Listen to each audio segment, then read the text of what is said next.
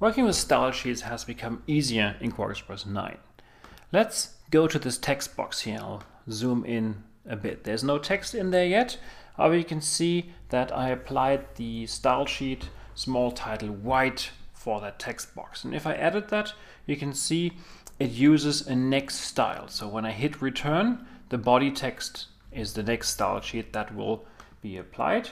And the same thing for body text. So if I edit body text white, you can see it switches back to small title white. So they are alternating styles. That means if I put a headline in here, I hit return, now any body text, you can see that I've changed automatically the style sheet that's going to be applied.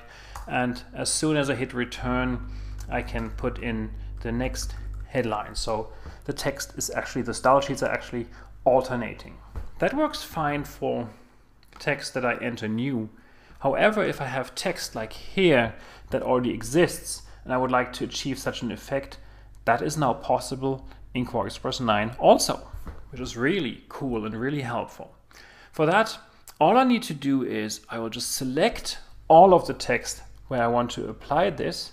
Now, the first style sheet that I want to apply to the first line is the small title white. So I right mouse click that, I'll get a contextual menu, and I will apply the style sheet using next style. As soon as I click on that, you can see that the whole text formatted, and now I have this alternating style that I set up in my style sheet applied to every paragraph, to every line that I have selected.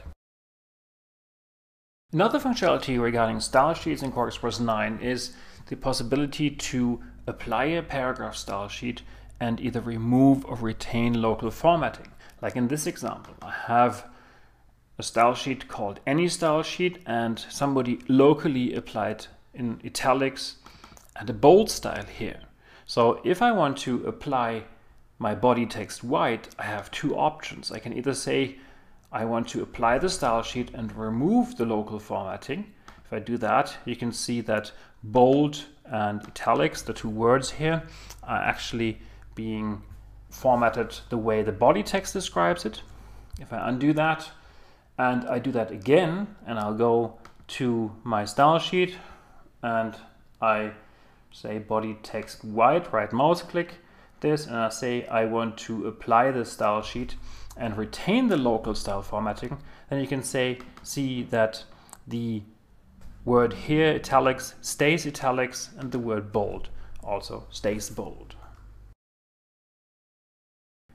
And maybe a third thing to show with what has changed with QuarkXPress 9 or what has been added regarding style sheets is, what if I want to replace one style sheet with a definition of another one? So let's say I have my small white title here, and I would like to have my small white title the same way as my medium title gold without deleting the style sheet.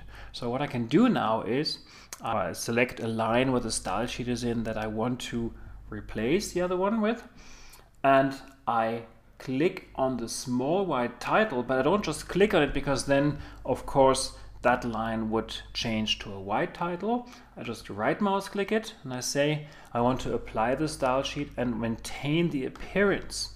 So what happens is in my layout it doesn't look much different.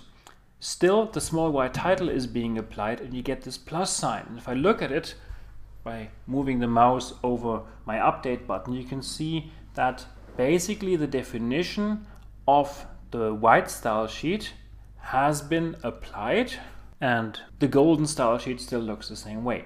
And now by clicking on the update button, what you can see is that the definition that I have selected here is written into the style sheet, of course comes out and applies to every white title, and you can see now that I have replaced one style sheet with another without having to delete it.